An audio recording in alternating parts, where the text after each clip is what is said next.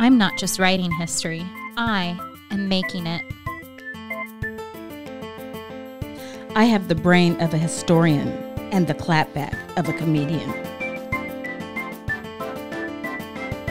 You better come with sources, because I always check footnotes.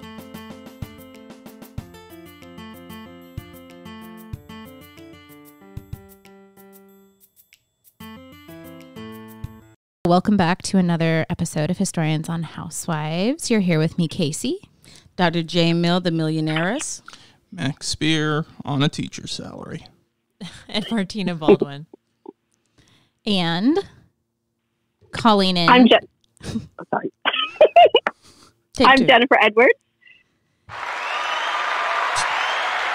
We got two special guests today. Woo! So exciting. And it is a special episode today because this episode is all about Bravocon, and Jessica, Max, and Jen all got to be our Bravo-demics on site. So it was wonderful. I just can't tell you the jealousy. I just can't. It was pretty magical. It's what I imagine going to the Oscars was like. Oh my gosh. Yeah, the first day I was Without too all the cool for sitting. school. Yeah. Right. It's like you're too cool for school, and then all of a sudden it just happens. It comes over you. I imagine it, if I liked Disneyland, this is what it would feel like. If I liked Disneyland. Jen, you're in New York I would say all it the kind of time. rivaled my wedding. Oh, wow. I was going to say, Yeah. What? Yeah, it was.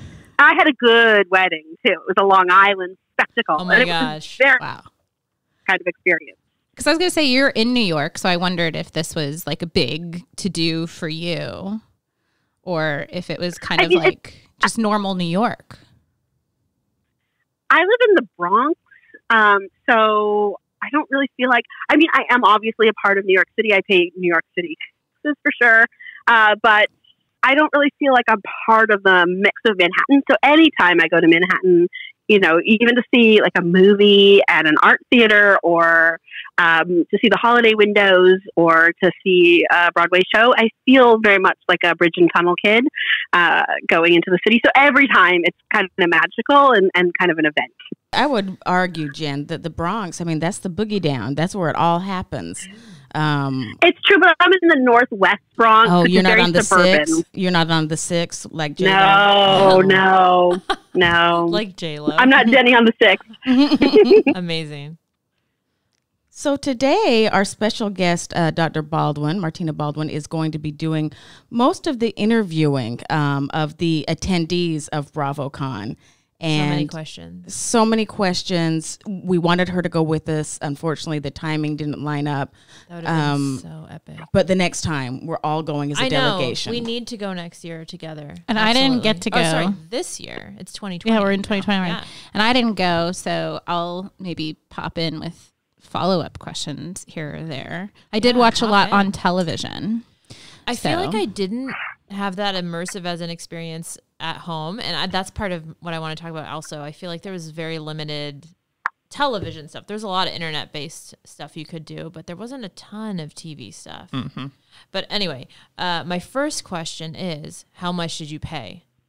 Because all the articles that cover Bravocon go crazy with the scalping prices and all that. And I know you guys got in on the actual, you bought them from Bravo the first time they were released, right? So with taxes and fees, I believe each of our tickets were $333. And that was the full enchilada. No, we were on the low. We were on the we're going to check it out end of the show. No, meaning the whole 3 days. You got all 3 days, but you did not get VIP access. Oh, it was called SVIP. No. Right? There was VIP and SVIP. SVIP was like special variant. We were general admission. We were For the just 3 going days. to check it out. Right. Okay. And there was something above you. There were 2 things above us. I know the SVIP, but there was another VIP. It didn't matter what was above us because both with Max and maybe with Jen, I feel like we sat in the areas we weren't supposed to. Yes. At some point, we all ended up close to the stage. And like at front of lines and stuff. So what they would do is when you would go to see a panel, they would segregate the SVIPs and the VIPs from the general admissions. General admission had to be at the back of the room. But the security, which is sort of an ongoing theme of Bravocon, were young, let's say, and didn't master crowd control that well. And so you could just walk up, and if no one bothered you, you could get a lot of the VIP experience without sort of... that'll change. But correct me if I'm definitely wrong. gonna change. Correct me if I'm wrong.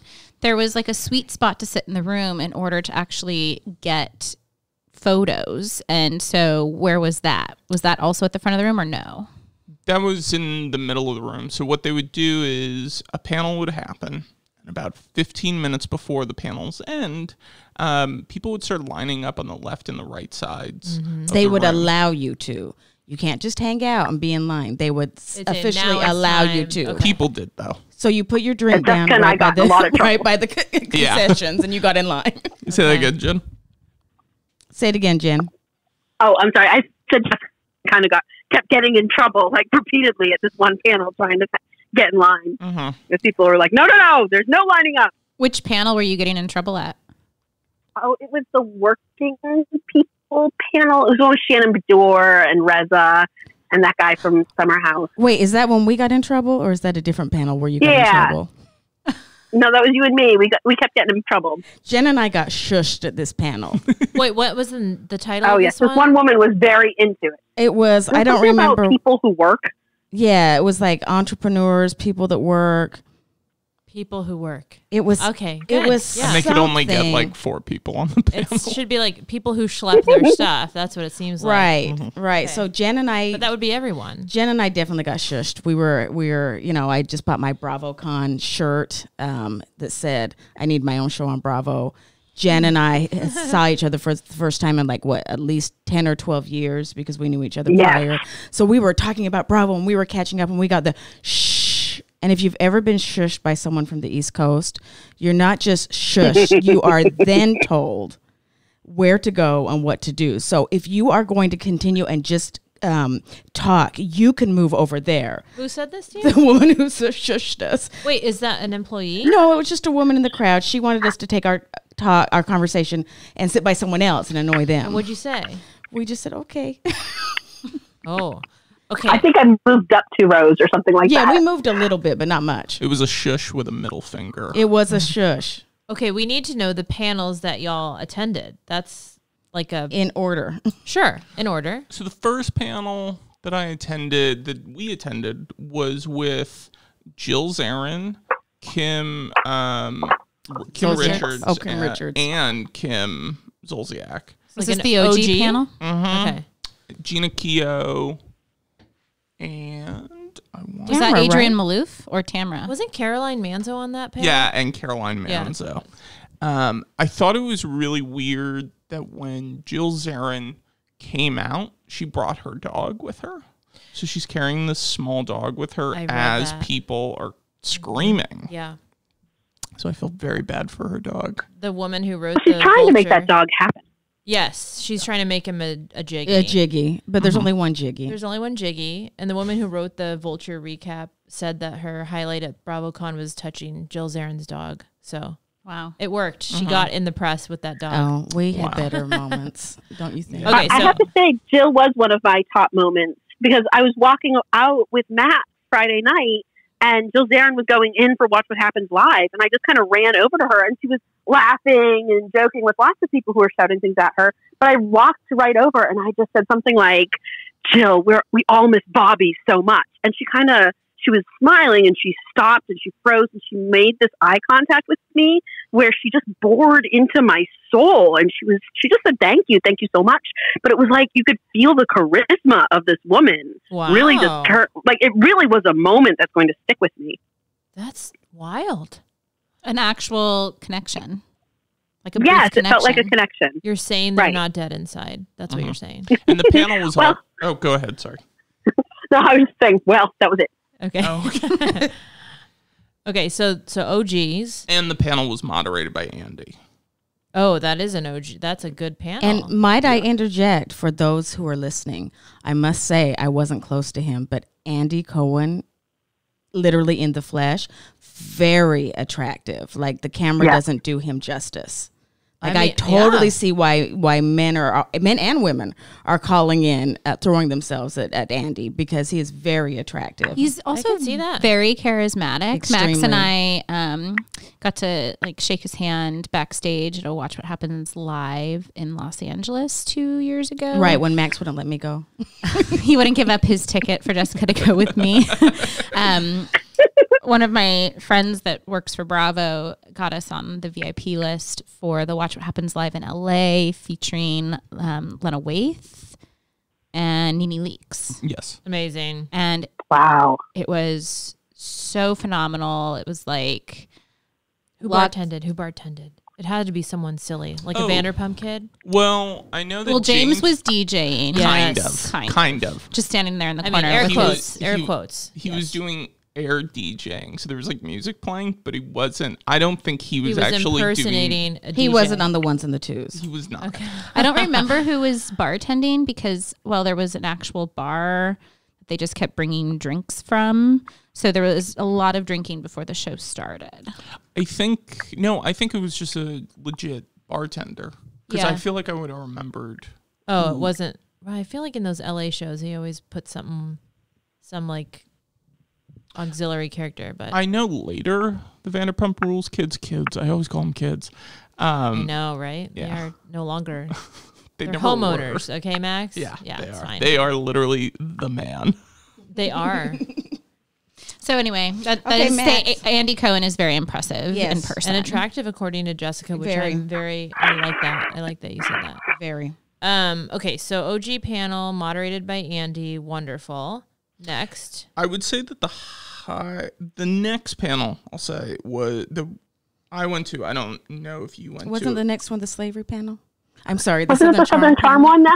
Oh, yeah. Actually, Jessica had a moment at the Southern Charm panel, too. oh no, I tried so hard. I don't So watch that show, but I know you don't. You have thoughts. I had no intention of asking a question, but there not only is there a great place in the audience to sit and take pictures, there's a great place to get in line to ask questions. So Max and I had this moment, like who's going to be where, who's going to go get in line for the pictures, and who's going to get on the mic. Well, we knew I was going to get on the mic, but I said, Max, I can't. I simply can't because I won't be able to control myself. He gave me a great question. I'm sending text back to Casey. What do you think about this? Max gave me a great question. The question was essentially trying to promote the show and asking them a question at the same time. So it was something to the effect of like, as historians, we're really interested in, your family histories.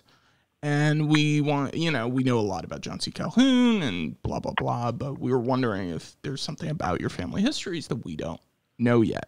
And I will say that Jessica and Max's question and Jessica at the mic made it in to multiple articles about this panel at Bravocon. But in each article, they clipped out who asked and they clipped out the Historians on Housewives podcast and just led But with the clip is answer. running with their answers. So I Yes. feel like we did do something.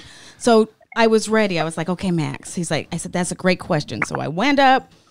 And if you know anything about the history of slavery, you know that 2019 was the 400-year commemoration of Africans landing in the U.S. So I tried to go in not as a scholar of slavery, and I opened my mouth and said, hi, we're from Historians and Housewives, and we're like historians. And I tried to get the question out, and next thing you know, I'm talking about giving the whole lecture about slavery in the U.S. And then I said, but that's not the question I'm going to ask. She's not doing it justice because the look on their face was like, where is this going? Because she goes, well, we know that it's the 400-year anniversary of 1619 when the descendants of slaves first came to They got Virginia. really nervous. You could see some backs tightening up a little bit. I'm sure the producers puckered a little bit. Yeah, and then she saved it and asked the question that I just said. But it came from nowhere. Like I had rehearsed and I just said, I am what I am. I mean, I can't get up there and not ask about slavery. But their answers were really great. Catherine talked about how her uncle had been killed by Al Capone. Was it her uncle? Yeah, it was somebody in her family who was killed by Al Capone. A great uncle. And then Shep, who, I don't watch the show, but Shep, to his credit, wanted to continue answering the question. I figured because I bumbled it, I sat down. I was nowhere to be found. But Shep was like, well, I have a relative, an ancestor, Mary Chestnut Boykin, who we talked about in the first episode. And he said, and she left a diary. And so I completely missed this moment. Like, he picked it up and was ready to go. But, so it was a great panel. It made it in there. But I was like, not the best move. But I guess it worked. I loved it. I loved those. It was quintessential Jessica, though. I just couldn't. I tried. I love those I think uncomfortable it sounds moments. like it went off without a hitch. Well, Couldn't originally have gone any better. we were going to make Max ask the slavery questions because it would sound better talking to white people from a white person. But then he was like, oh, no, I'm definitely the person that doesn't get the mic. You get the mic. Okay. Yeah. I agree with that. It Max. happened the way the ancestors meant it to happen. Yeah. I feel like Max is also the guy who you send to like hold that spot in line and get jostled. Absolutely. That's what I told him. I'm just like, you are tall, you are big, you are menacing. You're leading the way. Yeah. The little people got trampled, didn't we, Jen? Yes, we did. Well, Jen taught me the New York, how you bump people with your elbow. So by the end, I was ready. You had it down. Jen, didn't you go to Dorinda's workout panel? Oh my God. I did. That was a real highlight. The door aerobics with 3 and O's. Andy 2 O's. also was there. Yeah. Oh. So Tell I us about I it. got a Dorobics mug signed in the bazaar first the day before, and had a whole conversation with Dorinda and Hannah, Dorinda's daughter, and that was amazing. Did she make it nice? She really did. And then at one point she looks at me and she's like, I have a line. I'm sorry. We have to keep going. And so I liked that she was curating her own lines. Yeah. Because I can talk about this later, but I had a very long conversation with Craig Conover in line at the bazaar where the handlers had to come over to me and say, we're sorry, we have to keep going. And Craig just completely ignored them and kept talking. But anyway, the aerobics I did aerobics with my conferencing clothes on and my first backpack on my back. There were lots of people just chucking their bags on the side of the room, and I'm not doing that in New York City. I don't know. Maybe I'm too suburban a kid, but there were so many people there in 80s costumes and, leg warmers and neon leotards. And then Andy Cohen came out in a Dorobic shirt and shorts. I have pictures I can share. Yes, he did part of it. And I forget his name. Is it Paul? Maybe, but the older gentleman who did the Dorobics on the Real Housewives of New York with Dorinda was also there doing them. How many people were there, do you think? 100, 200. And it was the ballroom on the more first than floor. that. There had to be because the ballroom. There were hundreds. It was included yeah. in your what? Yeah, it was one of the panels that you could go to. It was a panel. Max and I were at the OC panel, which was great, but we weren't doing aerobics. Is that right? Or did I have a plane to catch? I think many that's what it stories. I think you left before the photos, but you stayed for the panel. And just because we're on it now, OC was still fighting from the previous season when they came out. Shannon was in a terrible mood that day because of... You can never tell when Shannon's in a bad mood. She never lets it, makes it obvious. Never goes to the hospital, never hyperventilates. No, she really keeps it close to the chest. Yes, she does. She was still upset about the bowl, about Kelly hitting her with Was the bowl. she? Yeah. No. Yeah. I would hold on to that for a long time too. Just saying. I mean, it's fine to hold on to it, but it's just... I mean, the audience was not on her side. Yeah, poor it's Shannon. also the audience is over it, right? And it happened for them much longer ago than it happened for us. So it's got to be at least a year. Yeah.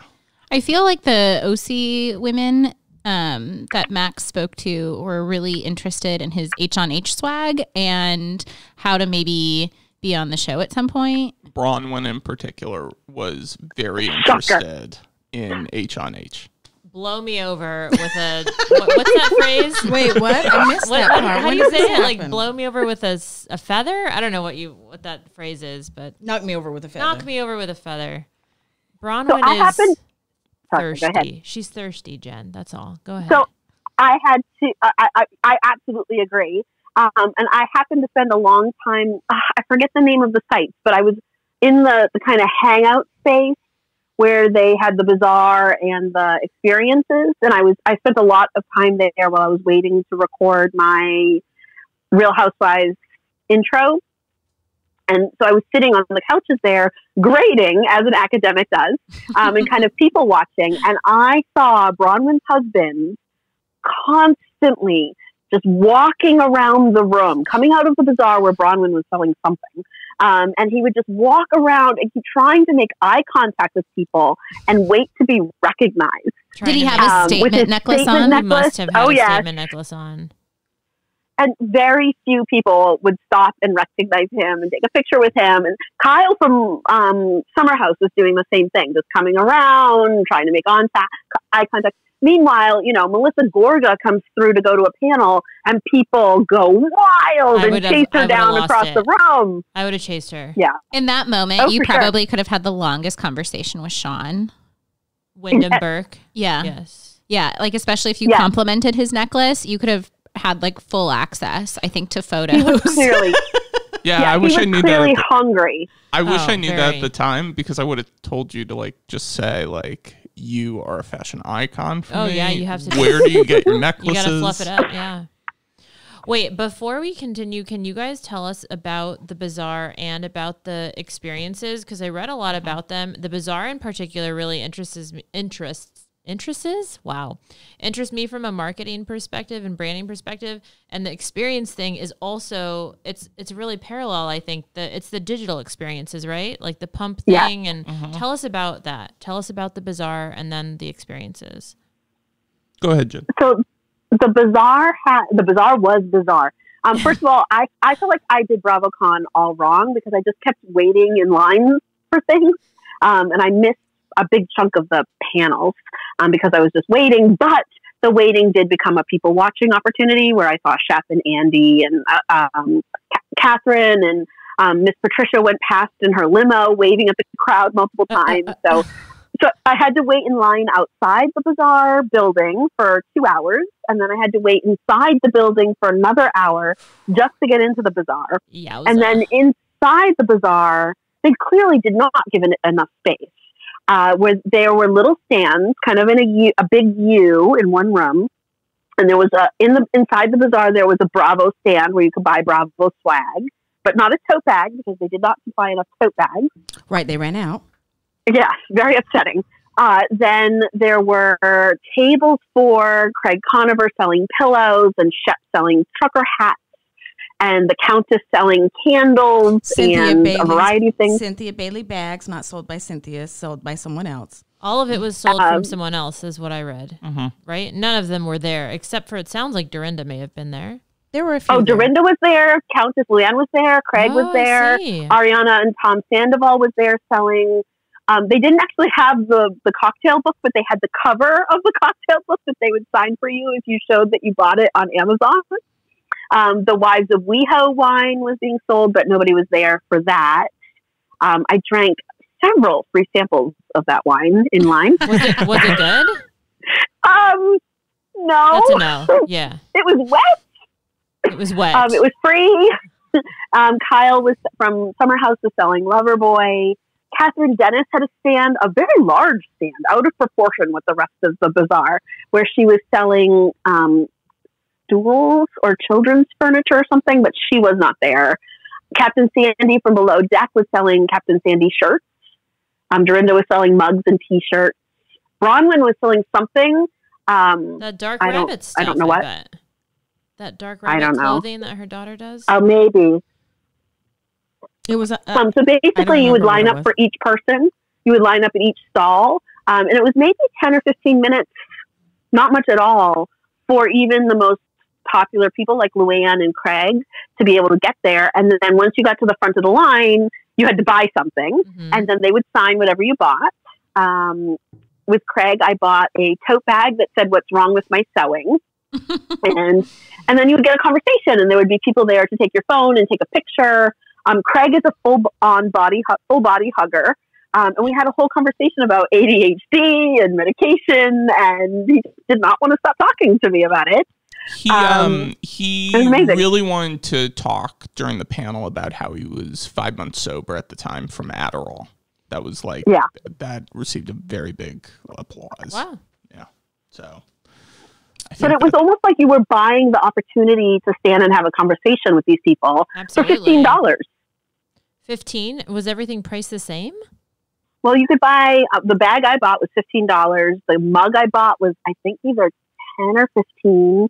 The shirts were more. You could have bought a candle from Luann, I think, for 15 or 20. I don't know how much the Captain Sandy shirts or the Braun ones. I didn't buy those things. It did not come from Bravocon, but one of the Christmas gifts Max and I received this year was a prayer candle with Vicky on it. Love it. Oh, wonderful. Oh, that's lovely. And it was That's really lovely. like a joint like housewarming Christmas present. Wonderful. So it was packaged as we moved into our new house, and it was like one of the first things in the new house was a Vicky Gumbelson prayer candle. So appropriate. Mm-hmm. Now, one of the things about the bazaar, they also had food. You know, the bazaar, you can buy things, but then they have food, and they have the wine. But, and Jen, I don't know if you took advantage of this or if Max, you took advantage of this, but State Farm had the she shed.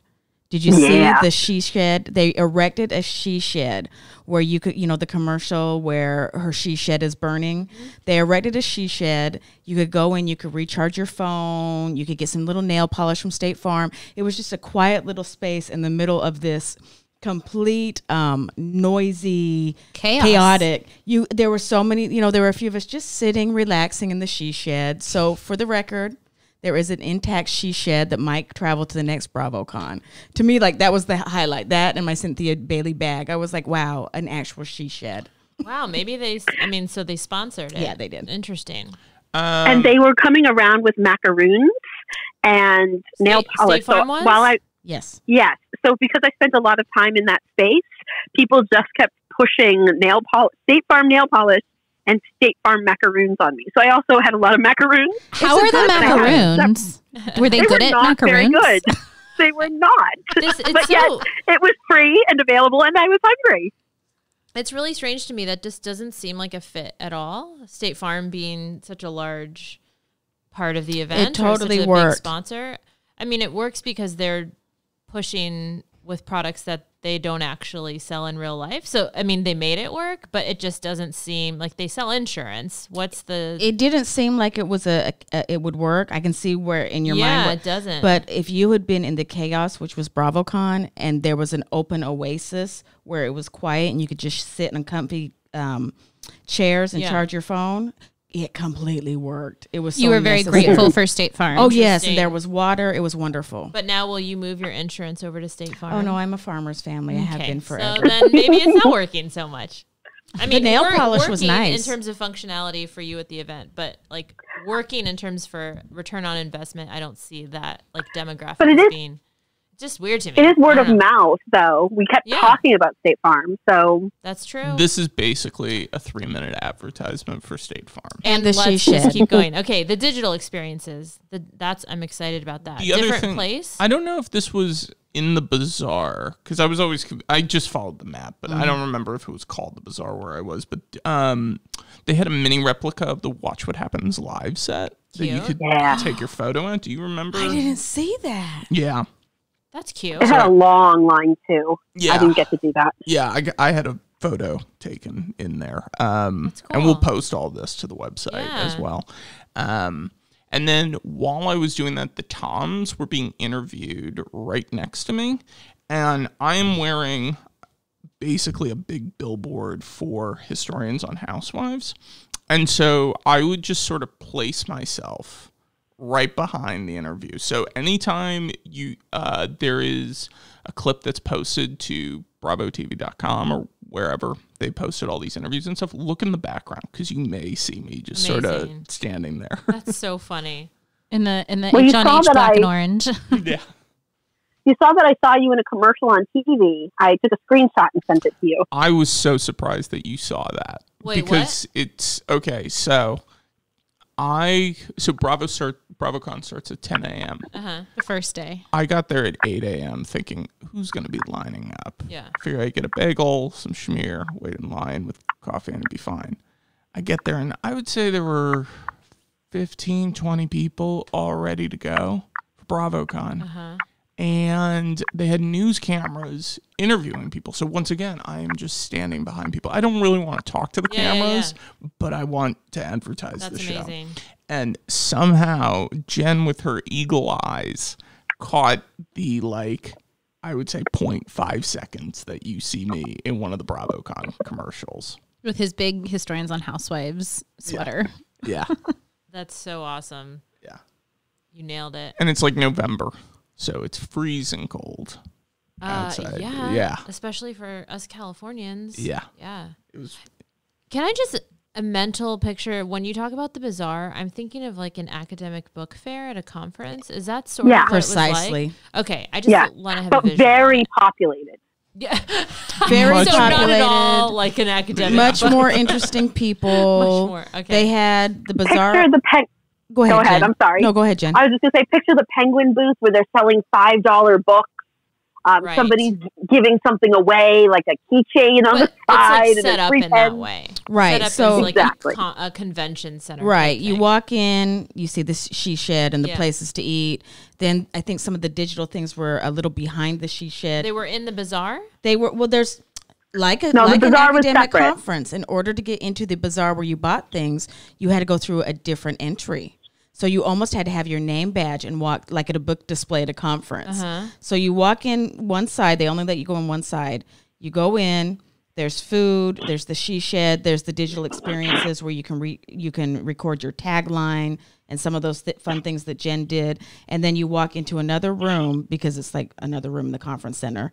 And that's where you see the bazaar. That's where everyone is hawking their goods and their wares. Okay. But you could take your food back and forth. But it was they had security when you walked into the bazaar. It was almost like the book fair where you was like, here's my little name tag. Yeah. But okay, so the digital experiences were very hyped up in the recaps that I read. So was this the Vanderpump Rules? Like you could slow motion turn that thing, Jen? Yeah. Okay. Did anybody else do them? No, just I was the only one who did it. Too many lines. It was amazing. I only did the Housewives one. I didn't have time to do the Vanderpump Rules one. Was very popular. I regret I didn't do it on Saturday when the line was only 40 minutes. But on Sunday, I was not leaving until I had recorded that thing. And I had to meet my family in Long Island for my mother-in-law's birthday dinner. So I had to be on a train in Penn Station at a certain time. And I arrived to New York to the city. And the first thing I did was put my name on this list. And it was something like 5 or 6 hours from that point.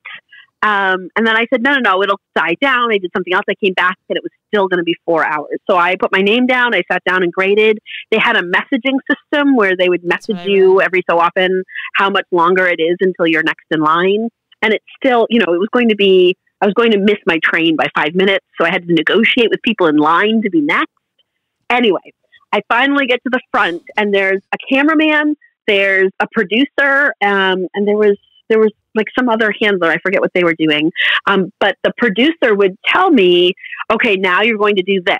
And he would give me an apple and you're going to hold the apple in this way. He's like, you want to do something dramatic or fun, or there should be movement. Either you should spin around or you should hold it up. And I said, can I take a bite out of it? And he said, that's amazing. Do that. So I pretended to take a bite out of the apple, and they would say 3, 2, 1, and he would point, and then I would do the action, and then they would say, okay, we got it, and then he would say, okay, for this next segment, you have to do this. So there were 3 segments. We filmed a bunch of stuff, and then they put it all together. And 20 minutes later, while I'm on a train in Penn Station, I get a text, and it's my video. I need to see it. Can you send that to us so that we can feature sure. you on our HonH stuff? I will do. I just really can't wait to see that. This is a big commitment. I'm so thrilled. It's like way more intensive than, like Disneyland debut rides. It was a marathon. It was intense. So how many digital experiences were there? There were 3. What was the third one? I know I read about it, but I can't remember. I know there was a tagline. Listing? That's all I know. That doesn't sound familiar. There was a tagline. Oh, that was another element. You couldn't say your own tagline. You had to pick one of the existing taglines. So that was a little bit of a disappointment. So I picked Dorinda. So you hear Dorinda talking. And do you mouth it? Right? Nope. They had me film my 3 things, and then they put my name up. But they have Dorinda talking, saying her tagline, and you could pick. It was a list of taglines, but you could only pick a pre-recorded one. Would you have reused your same HonH tagline if you could have? Yes. Okay. Yes.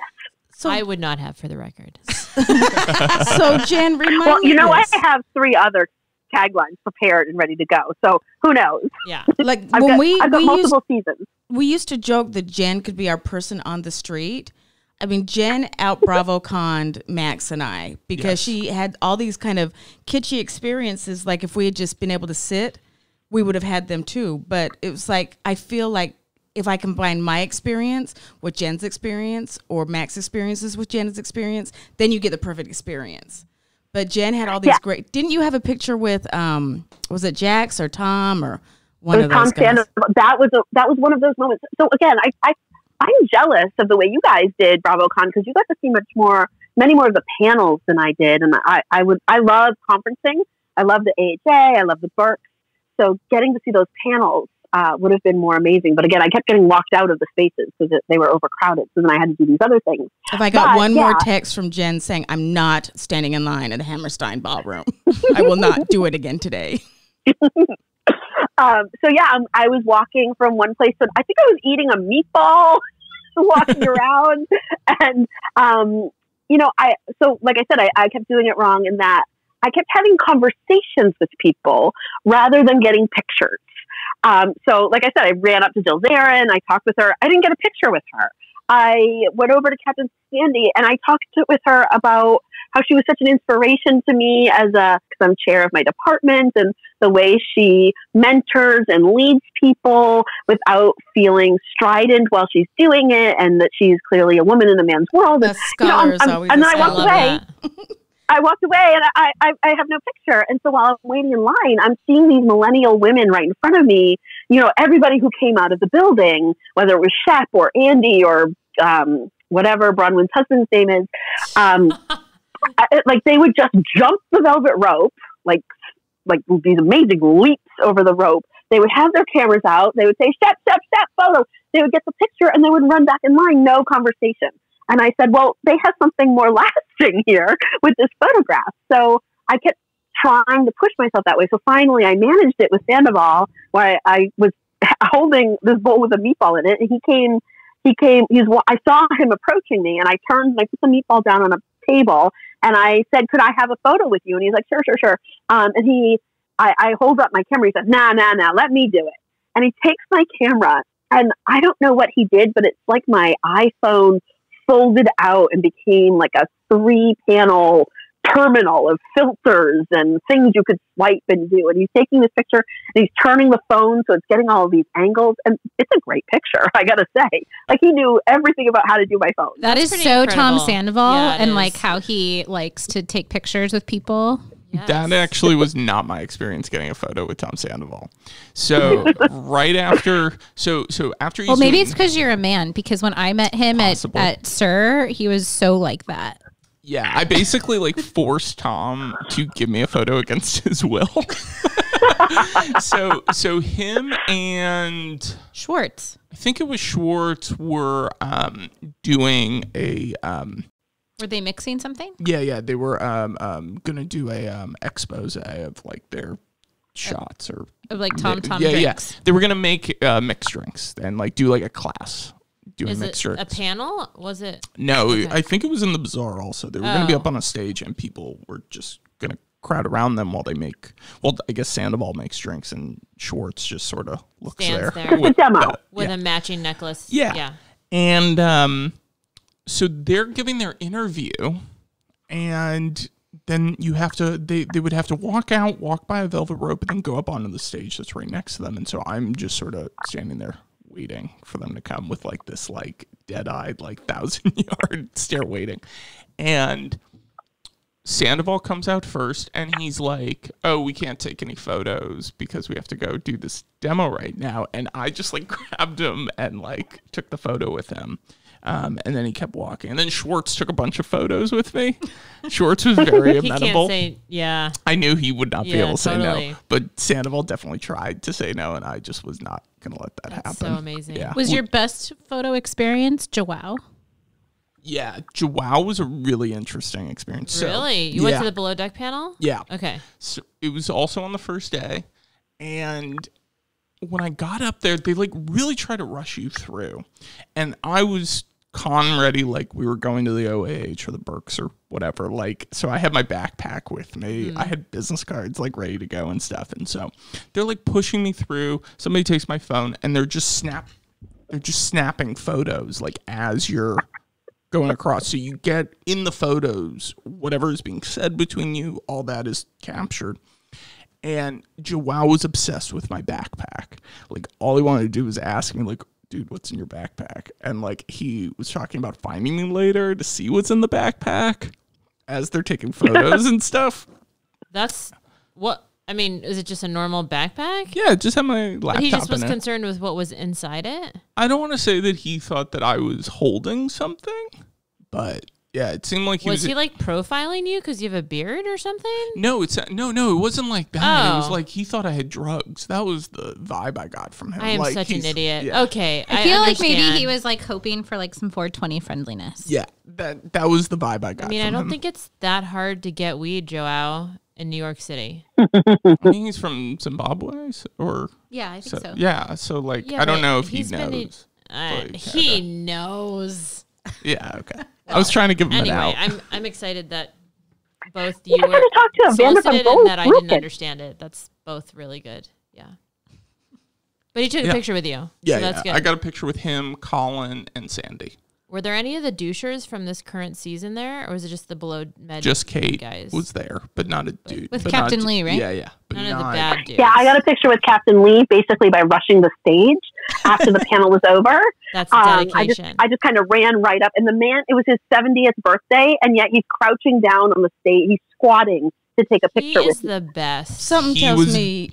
Go ahead, Max. Oh, I was just gonna say he's very amenable to fans. Oh, Yeah. Yeah. so cute. Yeah, I would have liked to have met him. The stud of the sea, Jessica. Yes, I Yeah. imagine he also, yes, we're objectifying right now. I imagine for 70 years old, because I see the TV shows, I mean, he keeps himself in great shape, right? Oh yeah. True. It's true. It's a simple observation. You're Just not an really observation. objectifying him. Yeah. Yeah. Per se. And I also think he would appreciate that. I think so too. He strikes me as, taking pride in his appearance. Yeah, he's a good-looking dude. He is. So should we talk about the Hall of Fame or the Hall of the museum. Housewives Museum? Yes, we should. It's on my mental list, and I want to know if you want to watch What Happens Live. Okay. That was an extra So- ticket cost. We have two fails. Lame. Yeah, so like there was certain like extra brunches or like the Watch What Happens Live on Friday night. How much but was it? Do you know? It was A like lot. it was like more than $100, I think. Like 250 or 300. Like it would have been so Wow. much money to do extra experiences because like even if the ticket was $100 and they're still going to tack on the taxes and fees, by the time you're done, like you're looking at like another 150 just to like go sit in like the nosebleed balcony. I'm pretty sure they said there was. Wait, maybe I'm. Everything- Wasn't there like 2,000 people Yeah. at the Watch What Happens Oh, Live? no, this was a Yeah. moneymaker. It was huge. Holy guacamole. So we had I two read about all this. kind of Bravocon fails. Well, really one. The first is I didn't realize until just the other day. Fish room. Sorry. Before Bravocon, there was a call that went out that if you wanted to be a tweeter or an Instagram, a social media kind of correspondent, that we had to send in a film. And so I saw the ad and said, oh, we must have to do it. We must do it. And Casey and Max took me literally. And so Max did a video, spot on, send it in. And then we kind of forgot about it because we got busy. And then he's en route to Bravocon, and we realized we had been selected to be a social media kind of representative, but by then they had gone on to someone else. So let me just say that next time we won't miss our moment. And also we will have money set aside from all our fiscal dealings so that we can go ahead and take advantage of going to watch what happens live and everything else that you need to spend even more money on. So that's a long way of saying we didn't go because it was even more money. In all the things that I read, there was no talk of all the extra money stuff. And so often they were talking about how well attended Watch What Happens Live was and how popular it was. Never once was it like, oh, this was also more money. Oh, no. Yeah. I stayed at the Moxie and I saw some kids literally going down to it in their finery, like the red bottom shoes, everything. And I thought, they don't have a mortgage. That's all I thought as I saw them walk out of the hotel. That's wild. Well, particularly if you figure, some of the tickets were $1,500. Yes, I did read that too. Those were like the ones that were... SVIPs. Oh, those, okay. And then I read that the max price a ticket sold for online was $9,200. That's insane. An SVIP. Wow. That's Like from a crazy. not a scalper. What's it called? Like secondhand sale, Yeah, whatever scalper. it's called. I could Scalper? see Yeah. people paying though. Yeah. It really was, it was a moment. The Hall of I keep calling it the Hall of Fame. It might as well have been the Hall of Fame. We had Tamra's breast implants. Yeah. The Blue Bunny was there. I had to take a moment with the Blue Bunny. Yeah, you have to. The other ones I sort of took photos and then All this looked at stuff was them later. encased, right? You couldn't touch. Yeah. Yeah, except for the clothes. But they also had the digital, they had the film behind it, or they had the clip from the episode, from the reunion of Lisa crying. Oh my it was God. like The one tier. Yeah, it was like a yes. 2-second The magical clip. one tier. So good. I have pictures of Jen in the fish room. Jen is also very short, but the room was kind of scaled so she could almost touch the fish. She would have really, rearranged the room if she could have. So good. I talked with Dorinda about that picture. Tell us more. See, you she had this say? moment with everyone. So she asked me, she said, did you go to the museum? Did you see my fish room? And I said, I did, and I would be very happy to stay there. I thought it was a magical space. And I said, I actually, my colleague took this beautiful picture, this fun picture of me in the fish room. And, I want to imagine myself in the Berkshires. And I told her that I'm from Massachusetts and the Berkshires has a special place in my heart and everything. And then Hannah kind of interrupted us. So. One of the things that I think Max should tell us about is seeing the first episode of the new Vanderpump Rules season in the Hammerstein Ballroom, because they aired it in November as like a sneak peek for those that were at Bravocon, and then they did a special on Below Deck Sailing Yacht too. Yeah, I will say, so they showed the trailer for Below Deck Sailing Yacht. I think it was before the Below Deck panel. I could be wrong about that because it's been a few months. You're right. But it was, that trailer forced the audience into silence. Like it. How long was it? It's more than 2 what minutes. we've seen? No, it's what you've seen. But like Okay. that line where the guy says, like, do you think it's funny that my mother still breastfeeds me? Like those lines. I haven't seen that. Okay. Yeah. There is a number of moments where like it just seems like Below Deck just got amped up. Do you think it's funny that my mother still breastfeeds said me? by whom? Like a 28-year-old man And to I'm- another man. I'm uncomfortable. I am very distraught by that. There was another scene where there was a crew member who I would say, or no. It was a guest, a male guest. He was probably over 6 feet tall, and he picks up a very small crew member, a female crew member, and he's not like putting her down. She's like, you need to put me down. Like with that, like tell him like, you need to put me down.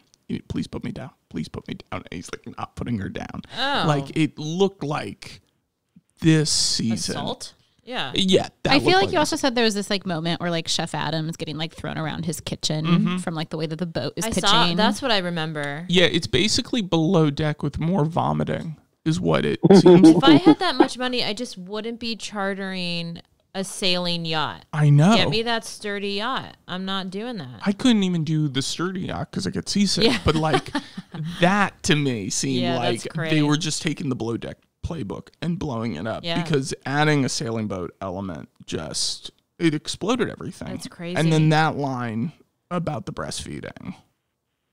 There was like an audible gasp in the room. I would assume so. Yeah. How many gasps were there for the live for the first playing of the Vanderpump Rules season 1 or episode 1 of the It new wasn't so season? much gasp, but people were very much into the fight as it's happening in the house, right? From the first season. Have you seen it? From yet? the new season. Yeah, are we Oh, talking about like Lala and Kristen? and Katie Yeah, Katie? Yeah. and like over Carter. yeah, over Carter. That got a lot of like I mean, it felt like a sports event to me, the way that people were like cheering and booing, etc. Dude, there is some Vanderpump drama. Have you guys seen all that? Mm-hmm. Oh my gosh. Yeah, they really right need now, to I feel, rectify that. They being Bravo. I feel like there's such strong feelings. Like I feel anxiety, I feel anger with Below Deck and Vanderpump Rules. Like they're really tapping into something in my core right now on Bravo, where I feel like I need to be in a safe space when I'm watching. Like there's a lot of real intense stuff happening. Jen actually had emailed us and was like, I think if they don't give me a Below Deck reunion, I'm going to need some sort of special feminist like therapy cleanse. I totally agree. And I totally agree. And I've been sitting with my thoughts trying to figure out how HonH would go about this, because I feel like there's so much happening right now in the Bravo universe that just I feel like we need a little bit of therapy. There's some pretty heavy stuff. There's some pretty, yeah.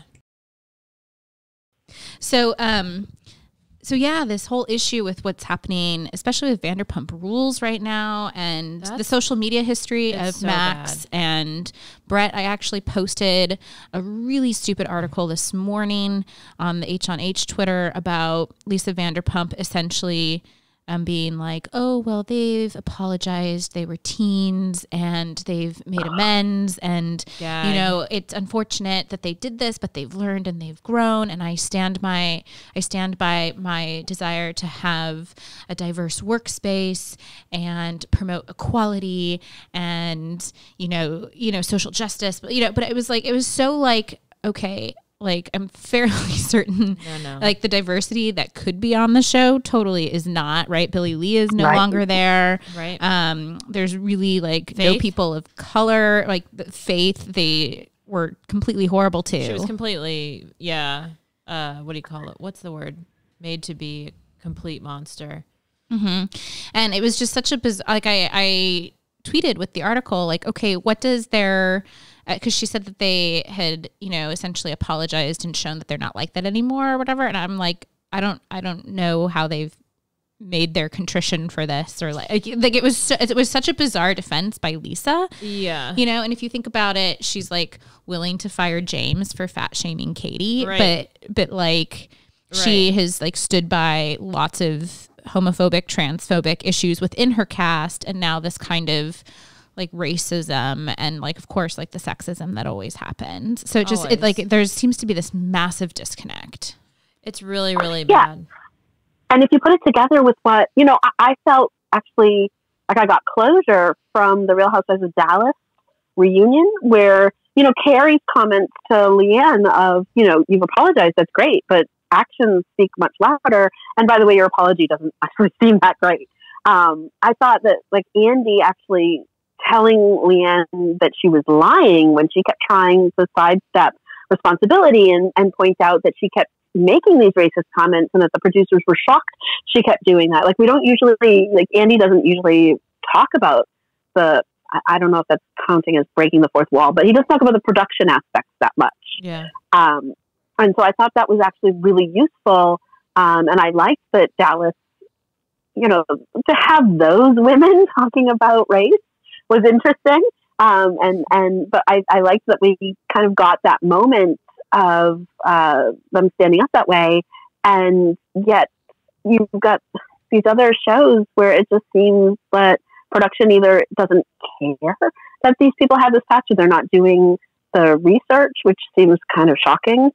And one more thought on that is I used Jessica and Max's trick of standing right next to where the microphone goes before the microphone comes out in order to get the first question at the Andy Cohen panel Sunday morning at Bravocon. So I was the first question, and I think that was a mistake because I felt too nervous to ask the question I wanted, which is, when are you going to have an integrated cast?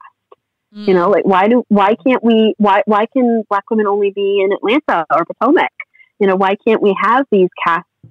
You're going to talk about a diverse cast on Vanderpump Rules? Really? Yeah. What did you ask? What did you end up asking?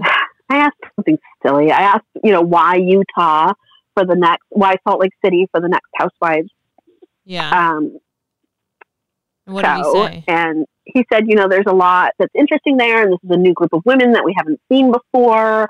We are going to explore their religion as well as their culture, and it just gives us a new opportunity, and it's not from the coast, so that's also nice. Of course, it would be better to have Chicago, I think.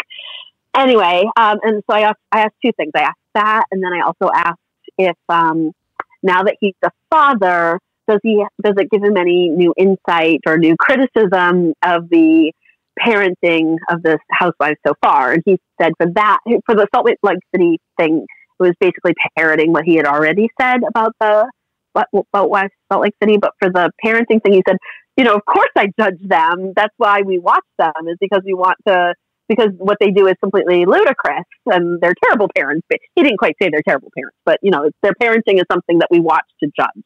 So there's nothing new there. Yeah, that's true. Did you it felt like wasted questions. No. Did you have a favorite moment from Bravocon?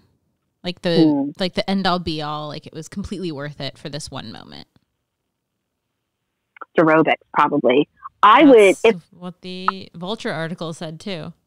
I would travel for that class. If that was a regular class on the Upper East Side, it would take me probably an hour and 20 minutes to get there from my apartment. And I have a gym I pay a lot of money for, 2 buildings over from where I live.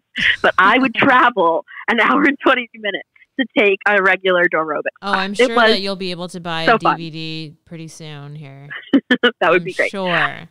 But she knew how to work that crowd. She kept coming off the stage, and it was, how a school of fish moves around when you have the when they do films of sea life and something comes into the water and the fish all go to one direction. Yeah. It was sort of like that. Everybody would swarm Dorinda, and then she would come out and everybody would go back to their normal swimming. So funny. It was fun. The music was great. She kept throwing T-shirts out at the crowd, and people would get excited for that. And it was just a good time. That sounds amazing. Sweaty. It was good exercise. How fun. Was there something that you wish was like just totally could be rethought by the Bravocon planning? Because like I remember wondering like, okay, is this going to be a little bit like Fire Island where people get there and it's just complete chaos and like super flops? The Fire Festival? Yes. Or is this going to be like the most amazing weekend ever? And so it sounds like maybe it was somewhere in between with like kind of just a first time trial and error. So like what would be your recommendation for Bravocon year 2? Sorry, can I add on for my favorite moment? I also had a good moment where with Brooke Williamson, where she was the winner of Top Chef. I forget which now, 10. Anyway, she did a cooking demo. So I got to eat some of her food and then meet her and talk with her, where I admitted to her that I had rooted for her on her first season, where she lost. And I apologized because everybody I ever root for on Top Chef loses. So I feel responsible. Like I just shouldn't pick anybody. Anyway, sorry. Yes. I think they need to get the Javits Center. They needed a bigger space. They needed to devote much more space to the bazaar because that was a really popular space. They needed to be in one location because the whole deal of like leaving one location and going to another, they were pretty far apart. I don't walk slowly, and it was a 15-20 minute walk between locations. And because of that, I kept getting caught out in the cold, and it was cold. Yeah. So being in a building, or if they're going to say that general admission people have to leave at a panel after a panel is over, then they actually need to make those people leave so that others get a chance to come in. Because what was happening is people were coming into the room and then they were just hunkering down for the whole day in that space, and nobody new could come in. So I really think it was just about space management. Totally. But my other huge complaint is the lack of food. There was not, but I would have paid a lot of money for food. I thought they were supposed to have like lots of food, and I thought that they were like advertising like Top Chef food. There were four food items.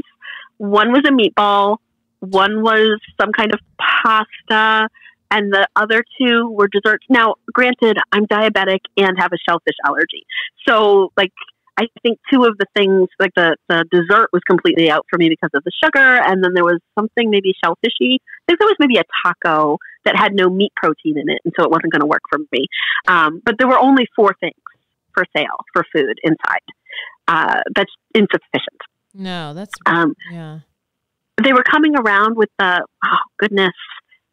it's something pop-ums, some kind of snack food. They were coming around with those a lot. Now, granted, I was eating a lot of macaroons, so I was not being diabetically careful. Mm-hmm.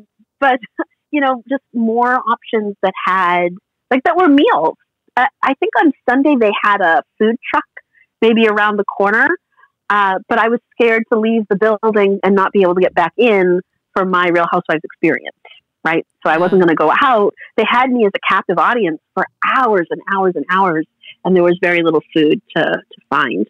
This makes sense because Max was saying that there were so many women in attendance who were drinking from like the moment they got there, but also like dressed up as their favorite housewife or whatever. But they were so completely intoxicated that as the day wore on, he was saying it was harder and harder and harder to stand in lines because people were just so messy. But it makes sense to me that like the messiness, I mean, anytime people are all day drinking, sure, but especially if you're not allowing them any easy access to food. Yeah, totally. This sounds like I'm glad I didn't see the bathrooms. Oh, yeah. I think they are going to have to rethink a lot of logistics for this year. It seems like it, just based on, security and space. It seems like there's a lot to improve, but that's exciting for this year. But you're right that it really did have the potential to become a fire festival, and it didn't. It is amazing how well they pulled it off, and the spaces were beautiful. I'll send you some of my pictures too of, even the stairwell down from the Housewives Museum to, I can't believe it was the Housewives Museum. It was amazing. The stairwell down from there to kind of a panel space and a step and repeat were just decorated with neon signs with housewives sayings and leaves. And there were all these little spaces in the ballrooms on the first floor. They had mirrors in the women's bathroom, not in the bathroom, but in the antechamber, those fancy women's bathrooms you see in older buildings. They had this beautiful antechamber. And on the mirrors, they had sayings like, "Who gonna check me, boo?"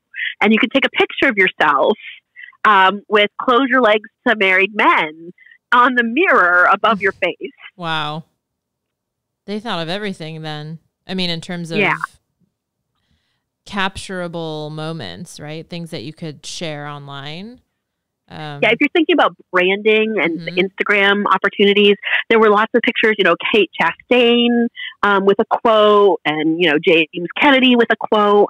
And, I missed a lot of the panels, but the smaller stage had moments like Tom and Ariana mixing cocktails or Tom and Tom making cocktails, Brooke making food. I saw Chef Ben and Kate Chastain do I don't know if it was a competition, but he was cooking nachos and she was doing a tablescape. Just like these, James Kennedy was DJing. So lots of atmospheric sort of things where you could be walking through a space and catch a little bit of that, almost like like a regular convention show. Very interesting.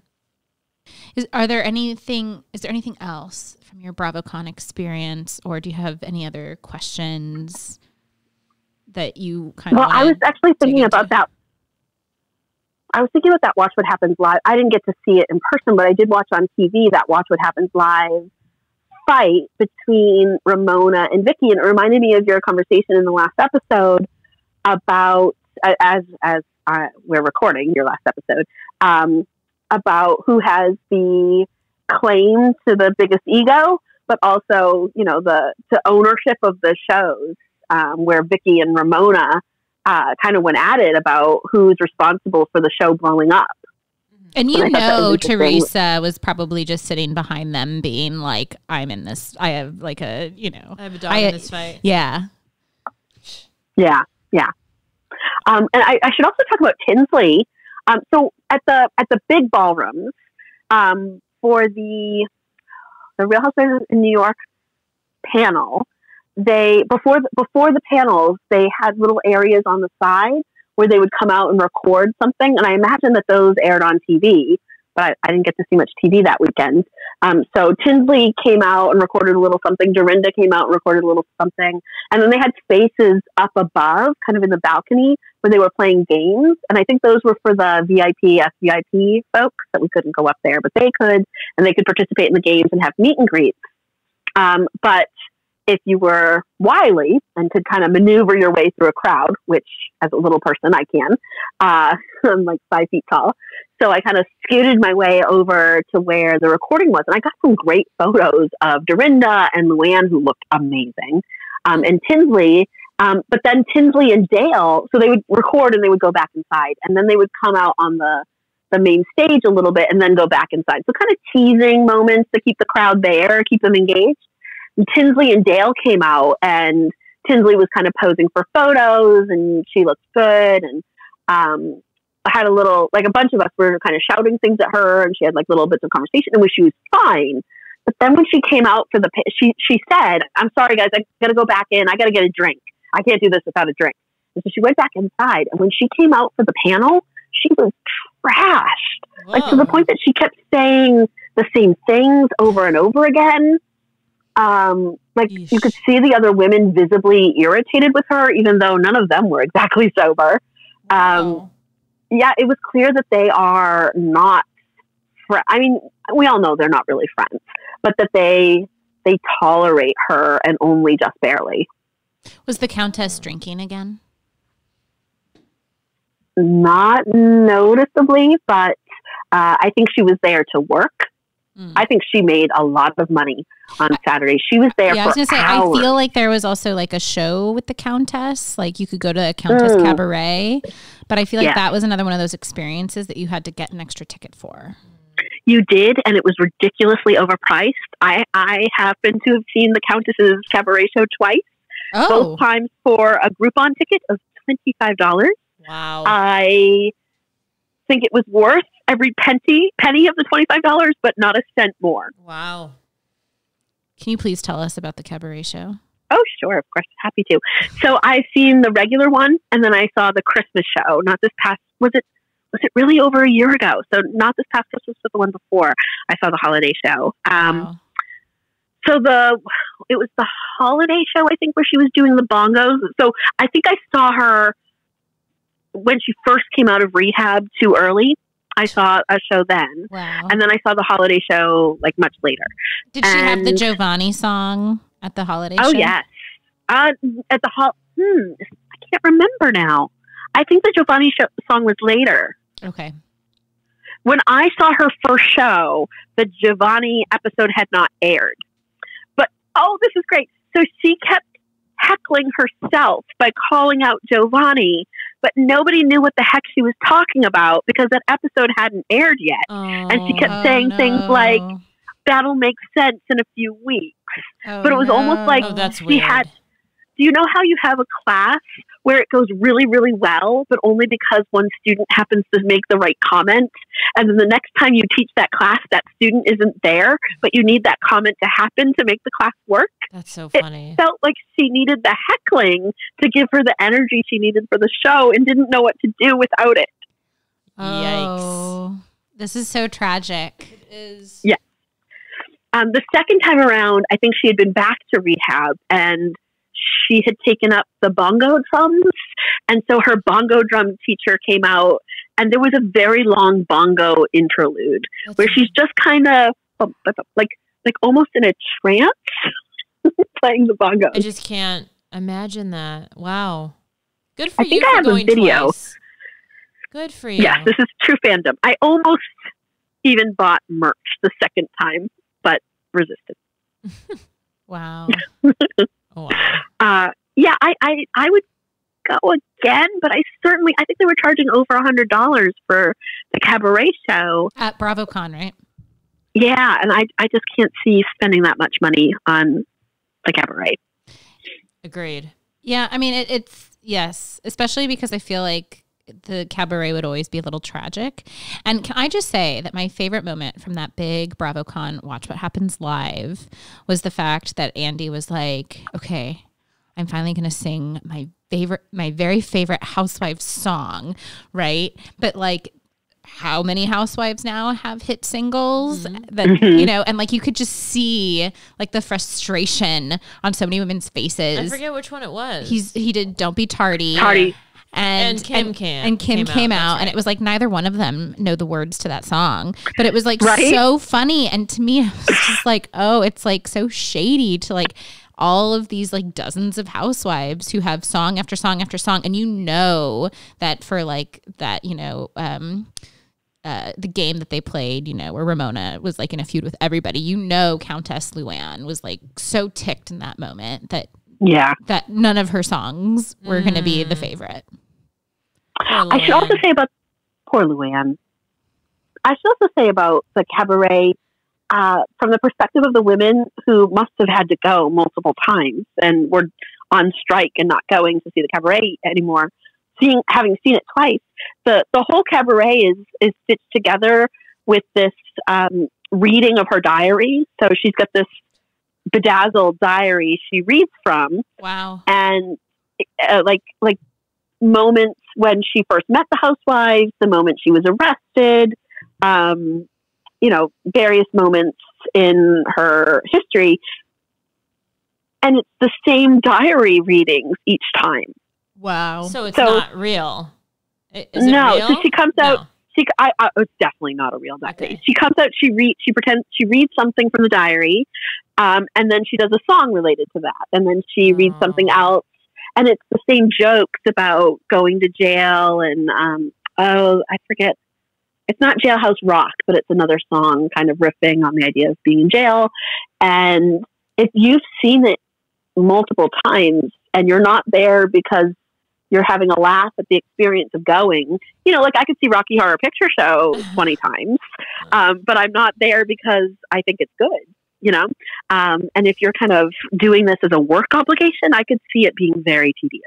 Yes. I really want people, or I want someone I know to go to Stassi's show because I feel like it's the same kind of thing. Like, it just seems absolutely tragic and weird. And how far can she take this? And the things I've seen on Instagram are like the weirdest clips ever of her and Bo lip singing. It's just so strange. And it feels like the same vibe that you're talking about. I think that was just advertised to me. I wonder if she's coming to New York, someplace close to me. You got to go, Jen. You got to go. I remember thinking, should I go to this? Should I not go to this? Like, I feel like I can see Stassi all the time on TV. So why? I should Google. I'll find out. But I think maybe there's this one performance space that I really like in Huntington, New York. And I think maybe she was going there. Stassi tour. Can you see why we consider Jen the on-the-ground reporter? Yes. She's so resourceful. And like she has this incredible encyclopedic memory for everything Bravo. I love it. Yeah. You know, I'm tortured by my performance in the Bunko game that I did not remember accurately. And I have to say, I've never been so clearly myself as I was in that game when I was outraged. I was very wrong. I was very outraged. That's so funny. I do have one more thing that has happened, or actually it's in the process of happening anyway. So I'm not very active on Twitter. Twitter intimidates me because it's so public. And I'm very concerned about, saying the wrong thing and somehow, blowing up for the wrong reasons. But because my book is out, I'm trying to tweet more about that. But at the same time, going to Bravocon, I very much got into the Twitter games. I'm a little bit embarrassed by how much I was tweeting about Bravo at the same time that I really should be marketing my book. So I hope the people who are following me to learn more about monastic women in the Middle Ages were able to deal with, all my below deck tweets. That's so funny. But because I was tweeting so much, Bravo slipped into my DMs and said that they were excited to see how I was whooping it up at Bravocon, and asked me for my address and said that they would like to send me something to thank me for how much I was tweeting about Bravocon. What? And then nothing arrived. Oh my goodness. And then in December, so December 16th, they came back into my DMs. And of course, this is the time when I'm, ordering the Christmas presents for my enormous family. So there's nothing, and I'm a mother of young boys, so I don't leave my house very much. And like everything's arriving in the mail. And every time I got a notification that my building received a package for me, I'm like, it's Bravo! It's arrived! And it was, another package with somebody's Christmas present. And so in December 16th, Bravo came back in and said, we want to reconfirm your address.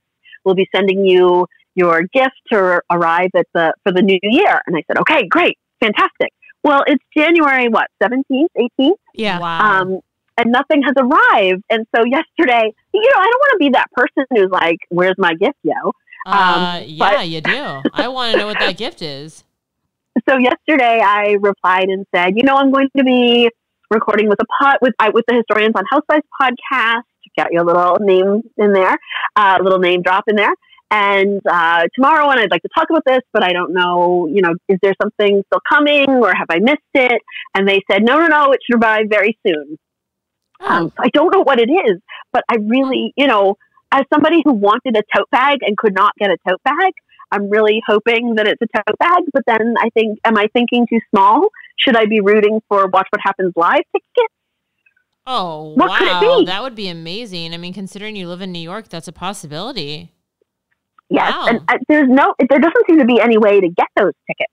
Although Andy said that they're often on the charity site. They're often on auction, yeah. You have to know someone. The audience is like less than 30 people, or at least it was before they moved. It might be less than 40 people or something now. I don't think Max amazing. and I would have ever gotten into Watch What Happens Live in Los Angeles without knowing people at Bravo. Yeah. Because I feel like they had to put us on a special list. Yeah, and that was Los Angeles, where there was probably thousands of people. And right? the space for the recordings are much larger. Right. There's literally, it used to be a 12-person studio, and now I think it's 30. And it's always like friends of whoever. So that's what I've heard anyway. Do you know Slade's story of how he and Joe got on Real Housewives of Orange County, right? That there was a charity auction and he bought the opportunity to be on the show. So I feel like every time I see the idea, like I've Googled how do I get to watch What Happens Live, they say, these charity sites. So I feel like it's the Slades of this world who are getting in, and that doesn't feel right.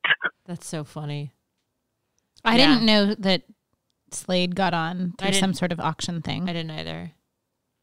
Well, it didn't really work for him. He had to fall in love with Gretchen in order to stay relevant. And I don't know. Maybe it worked for him because he went from Joe to Lori to Gretchen. So he managed to stay on and kind of relevant for many years. Maybe. That's true. I don't know. I would like to argue his relevance, but yeah. Yeah. That's funny. What is the argument against his relevance? I'm curious. He's just not on the show. Out of 14 seasons, he's been on maybe 4, and just very loosely as like a +1. Well, here in California, we have legal marijuana now. And so, of course, Tamara and Eddie created their own brand, and I don't know if it's like CBD or whatever, but Gretchen and Slade made their own brand too. Mm-hmm. And allegedly... Is it Gretchen Christine?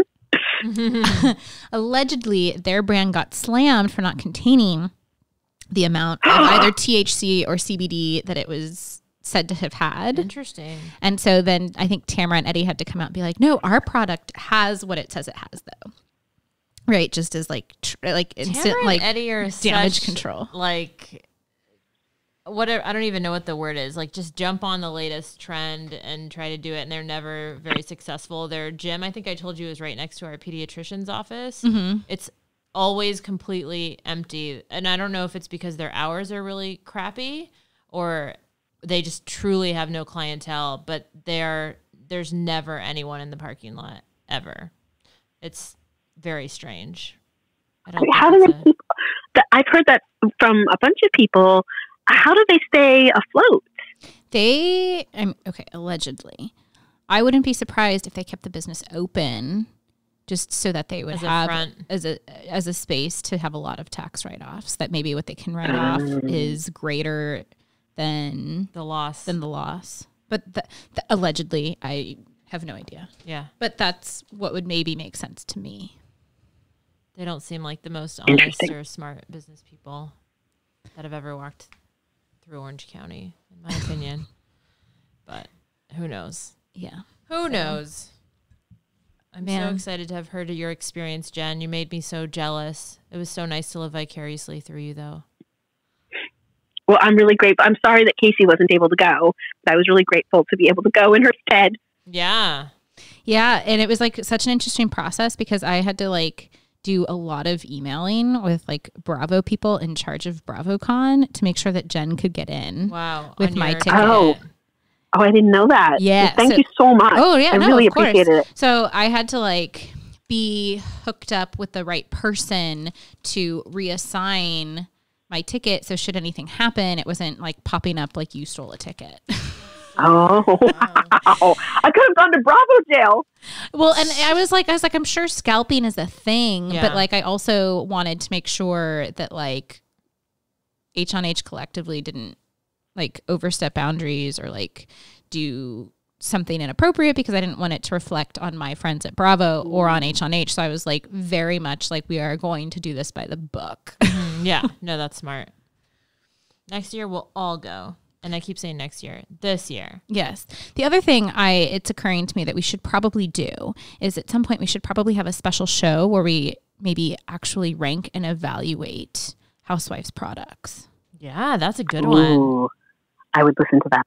I will listen to them all, but I would love to listen to that. Yeah. I don't have any, I don't think. Well, like, you know, if like we went out and we did a shopping trip and we got like a Wine by Wives and like a Skinny Girl and that's actually, and like a Witches of love WeHo, that, and then maybe like a Shannon Bedore TV dinner, and you know, just grab the products and then like actually like do samplings as like a special episode. Yeah, that'd be wonderful and so fun. Yeah. There was a period of time where my local wine shop had a large stock of Ramona Pinot Grigio, and it was my standard wine to bring for parties. Was it good? No. Oh. I mean, it was serviceable wine, but it was not. That's so funny. I was only purchasing it for Ramona. Oh my gosh. That's so funny. So funny. I feel like Max has looked really hard for Ramona's Pinot Grigio, and we cannot get it. I don't know that they still make it. She never talks about it anymore, which means it's probably gone. Yeah. Yeah. I would love to try all of their skin creams. Yeah. All of them. Yeah. It would take quite a while to get through the products, but it would be so fun. I'd love it. Well, thank you both so much for doing this. And this is amazing. I definitely was living vicariously through you and Max and Jessica as I laid in bed. And of course, you know, it was cold in California and raining. Of course, not cold like New York, you know, but raining. And I had to like figure out how I was going to like make it up and down the stairs and like take the dog outside. And it was, I just felt like it was like the longest weekend home alone. Oh, I'm so sorry. But I like your social media that weekend was fantastic. It was like on fire. So I could understand why they're going to send you something in the mail. I can't wait. What could it be? When will it get here? Just let us know ASAP. It's very important information. Maybe you'll get one of the Mazel things. Oh, yeah. That would be fun. That would be I fun. also have to say, I wish I had thought more carefully about my outfit for the Housewives tagline experience, because I was basically wearing teaching clothes in layers because it was cold outside and I had spent a lot of Saturdays standing in the cold.